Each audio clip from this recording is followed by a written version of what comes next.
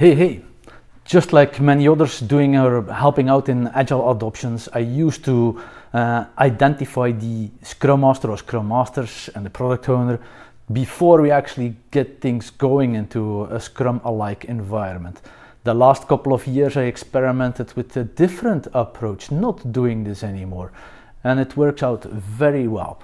And now I feel it's time to share some of my experimentations, learnings, and to myself at least a more humane approach towards this adoption.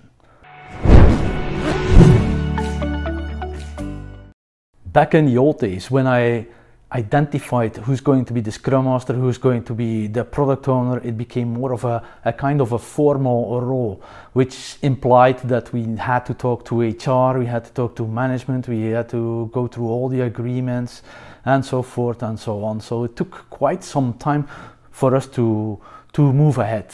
At the same time, when we asked people who's going to apply for a Scrum Master or product owner, it became a scary situation because people were unsure if this Scrummy thing would actually be sustainable and will continue in their organization. It's completely different, so it's a scary situation at all. Now, next to all the time that it took in being a scary situation, we sometimes ended up, to be honest, with the wrong people in the wrong role or in the wrong function at that moment in time. And getting away from it became difficult because it was formalized. So people could not just say, okay, today I'm a Scrum Master, it doesn't feel like working out for me, so next week I will do something else. Same thing for a product owner, for example. So because any kind of change or feeling in this thing became an organizational structure thing. So pretty painful over time. So what did I change in my recent engagements is that I actually fulfilled the role of Scrum Master and Product Owner as a collective. It's a kind of a cross-functional virtual team with volunteers from within the organization. It could be team members, it could be managers, it could be HR people, it could be anybody who's interested to make the change reality was invited. And we then apply the community-based approach towards that change, following up on what we call outcome-based trend metrics and the activities that we do, and we share everything amongst each other.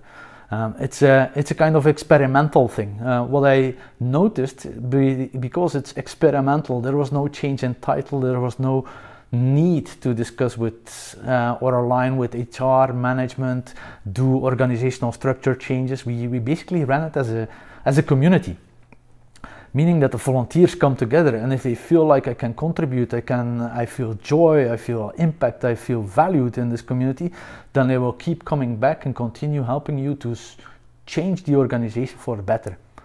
If they feel like, yeah, that's not really the thing I want to do in the future, or it doesn't fit me very well, then they don't come anymore.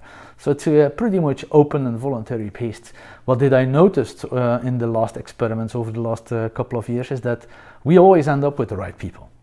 And if you end up with the right people, you get more of a sustainable change ongoing from within the organization. So to be honest, you might want or need to formalize things, but formalize those things and those roles as late as possible and only really when needed.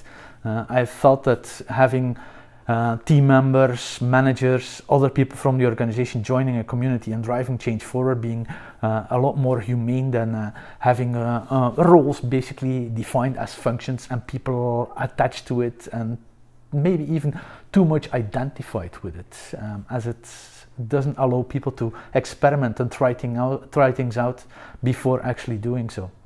And I think you cannot know what the Scrum Master needs to do, you cannot know what the Product Owner needs to do until you have done it. So giving the opportunity to people to experiment and try it out before really applying or formalizing anything, I think that's a great thing to have. For example, in one of the recent engagements that I help people in an organization to simplify their structures, become more flexible, adaptable, agile in other words. We have 6 teams working behind or at one product backlog, you could say. And in my old situation, I would have tried to find 2 or 3 dedicated full-time Scrum Masters and 1 dedicated full-time product owner. Today I stopped doing this, and we are fulfilling the same thing that Scrum Master and Product Owner would need to do with 9 volunteers plus myself. They are not full-time, but they collaborate as a cross-functional team. Some will focus a bit more on the Scrum Master-like things, and it's good to have maybe some of the managers also joining in this community, because it makes life sometimes a bit easier. So, and they focus a bit more on Scrum Master. Some will focus more on the Product Owner role and the needs that need to happen. So, but what is interesting to see is that all are able to cover for each other. So there's lots of freedom to step out, step in, have holidays, no holidays.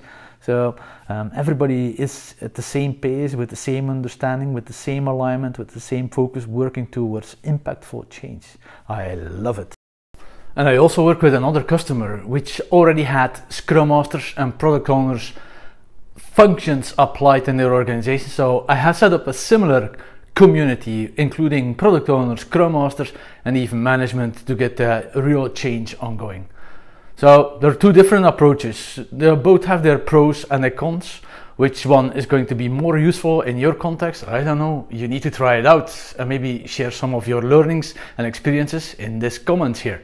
Thanks, and see you around. Bye bye.